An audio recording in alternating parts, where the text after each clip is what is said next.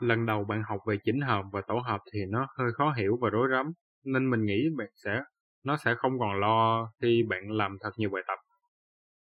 Nhưng trong trong video này mình sẽ đưa một cái ví dụ để bạn có thể hiểu rõ hơn. Nó cũng là dạng bài với những video sau.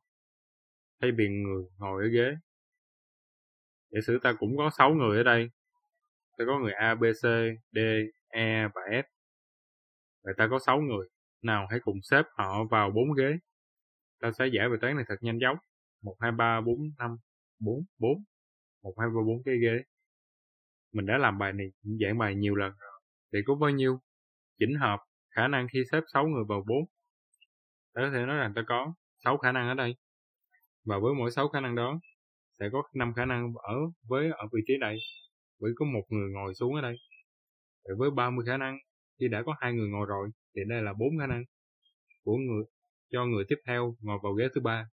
Và với 120 khả năng, sẽ có 3 khả năng khi ta xếp họ vào ghế thứ 4.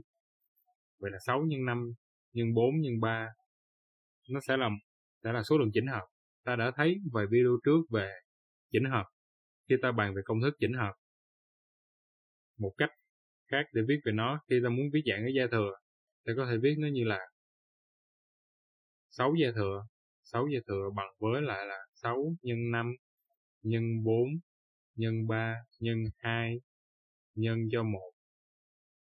Nhưng ta muốn triệt tiêu đi là 2 nhân 1, ta sẽ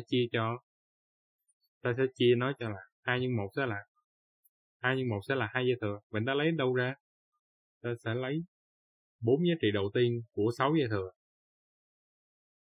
Đây là số, bởi số 4 người có ở đây. Ta sẽ lấy là 6 trừ cho 4. 6 trừ cho 4 nó sẽ là 2. Nó là ta sẽ được cái số mà ta cần. Ta sẽ triệt tiêu được 2 gia thừa ở đây. Ở đây sẽ là 2 gia thừa.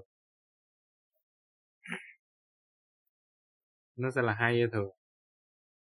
2 nhân 1. Đây là chúng sẽ triệt tiêu với nhau. Vậy là ta xong rồi đó. Đó là một cách mình cho số trực tiếp vào đây. Nhưng đây chỉ là ôn lại công thức chỉnh hợp. Lúc mọi người nói thì nào, nếu mà ta có n thứ và bao nhiêu chỉnh hợp ở đây, khi ta xếp vào k vị trí, nó sẽ bằng là n gia thừa trên cho n trừ cho k gia thừa ở đây. Đó chính là những gì ta làm ở đây. Trong đó là 6 là n và k là 4. K là 4. Để mình viết lại màu khác để dễ nhìn hơn nhé. Và tất cả điều này đã được ôn lại. Về thế giới của tổ hợp, khi ta nói về chỉnh hợp nên được sự khác nhau giữa ai ngồi ghế. Ví dụ ở đây chỉ là một cái video ôn lại phần chỉnh hợp A, B, C, D và D, A, B, C. Đây sẽ là 2 chỉnh hợp khác nhau. Đây là 30 nhân 12. Nó sẽ bằng là 360. Đây. Và điều đó là một chỉnh hợp. Đây là một cái chỉnh hợp khác nữa. Và nếu ta tiếp tục, ta sẽ đếm tới 360. Nhưng khi ta học về tổ hợp, để mình viết cái tổ hợp ra, ta có n thứ, n chọn k, hoặc có bao nhiêu tổ hợp. Nếu ta lấy k thứ, có bao nhiêu tổ hợp. Nếu ta bắt đầu với có n thứ, ta có thể đếm chúng với các tổ hợp giống nhau. Cái mà ta muốn lấy số lượng chỉnh hợp ở đây. Ta muốn số lượng chỉnh hợp ở đây tương đương với lại là n gia thừa trên cho là n trừ cho k gia thừa. K gia thừa ở đây. N trừ k gia thừa ở đây. Và ta cũng muốn chia thêm cách mà bạn xếp 4 người. Lần đầu tiên mình mới học thì nó cũng hơi rối rắm. Nó có thể khó hiểu lúc đầu, nhưng với hy vọng bạn luôn cố gắng thì bạn sẽ nghiệm ra được ý nghĩa của nó. những gì ta làm ta sẽ chia tất cả cho, mà bạn sắp xếp 4 thứ ở đây. Cái chỉnh hợp nó sẽ đếm tất cả các trật tự, nhưng ta không muốn đếm nó, ta chỉ muốn xem nó là một tổ hợp. Ta sẽ chia cho cách xếp 4 thứ đó, hoặc là nó cũng là những ca thứ đó, để mình viết xuống đây số cách để sắp xếp ca thứ vào ca vị trí. Mình khuyên các bạn nên tạm dừng video đây để mình tự suy nghĩ nhé. Nếu bạn có ca thứ, ở đây là vị trí thứ 1, 2, 3, và sẽ đến luôn cả vị trí ca. Vậy đối với vị trí phải có ca cho vị trí 1, và đối với khả năng ca đó, vị trí thứ hai là bao nhiêu? Nó sẽ là ca trừ 1, bởi vì mình đã cho vào vị trí đầu tiên rồi. Tiếp theo là ca trừ 2, và cuối cùng là ca là 1. Vậy nó sẽ là gì? Tất cả những điều này nó sẽ là ca dư thừa. Số cách để sắp xếp ca thứ chính là ca dư thừa. 4 vị trí của ta ở đây tương đương với lại là 4 dư thừa.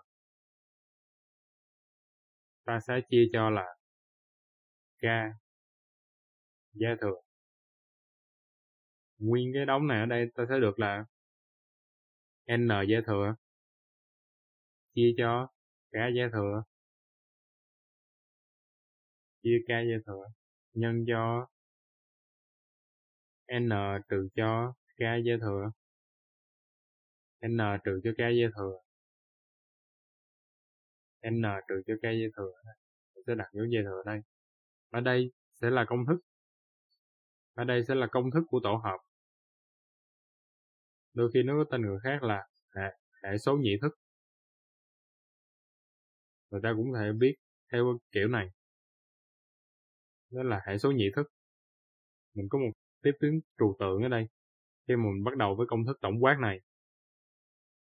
Hãy quay lại với ví dụ của ta nhé. Trong ví dụ của ta có 360 cách để xếp 6 người vào 4 ghế.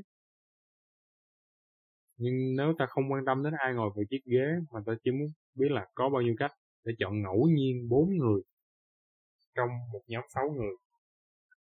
Đó sẽ là có bao nhiêu cách? Đó là 6. Nó sẽ là 6. Có bao nhiêu tổ hợp? Nếu mình bắt đầu với một nhóm 6 người, có bao nhiêu tổ hợp? Có bao nhiêu tổ hợp? Khi chọn chỉ 4. Một cách khác nghĩ về nó là có bao nhiêu cách để từ một nhóm 6 người hoặc là 6 thứ để chọn 4 trong số đó. Đó sẽ là ta có thể làm như là, để mình sẽ áp dụng công thức nhé, rồi mình mới nên nói diễn giải chi tiết.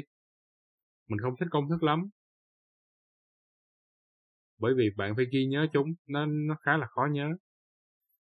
Ghi nhớ sẽ là bạn không hiểu bản chất từ vấn đề. Nhưng nếu bạn chỉ áp dụng công thức ở đây, sau đó sẽ là 6 dư thừa chia cho 4 dư thừa nhân cho 6 trừ 4 dư thừa. 6. Để mình viết lại. Ở đây sẽ là 6 trừ 4 dư thừa. Để mình viết ra, bởi vì này nó hơi khó. 6 trừ 4 dư thừa nó sẽ bằng lại 6 dư thừa trên cho 4 dư thừa nhân với lại là 2 dư thừa. Nó sẽ bằng với lại là, để mình viết ra, 6 nhân 5 nhân 4 nhân 3 nhân 2 nhân 1 trên cho 4 nhân 3 nhân 2 nhân 1 và nhân cho 2 nhân 1.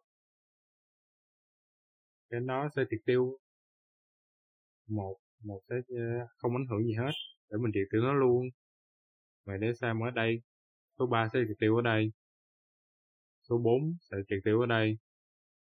Vậy ta còn lại 6 chia 2 sẽ bằng 3. Vậy ta chỉ còn lại là 3 nhân 5. Ta còn lại là 15 tổ hợp. Ta còn lại là với 15 tổ hợp. Ta có 360 chỉnh hợp để xếp vào 6 người và 4 ghế, nhưng ta chỉ có 15 tổ hợp. Bởi ta không quan tâm đến các sự khác biệt cho 4 người giống nhau vào 4 ghế. Thì nếu nó chỉ là một tổ hợp ở đây thôi, bạn có thể thấy sắp xếp 4 người vào 4 ghế, đó là 4 gia thừa ở đây. 4 gia thừa ở đây, đó là 4 nhân 3 nhân 2 nhân 1, đó là 24. Ta chỉ cần lấy 360 chia cho 24 để được 15. Một lần nữa mình không muốn gây áp lực, mình chỉ muốn làm rõ vấn đề ở đây. Ở đây, nghe đây, để mình khoanh tròn nó lại. Đây là số lượng chỉnh hợp của ta. Đây là điều bạn có thể có được chính xác như giống như ta vừa làm trên này. Ta chỉ cần chia vô cái số mà sắp xếp 4 thứ và 4 vị trí.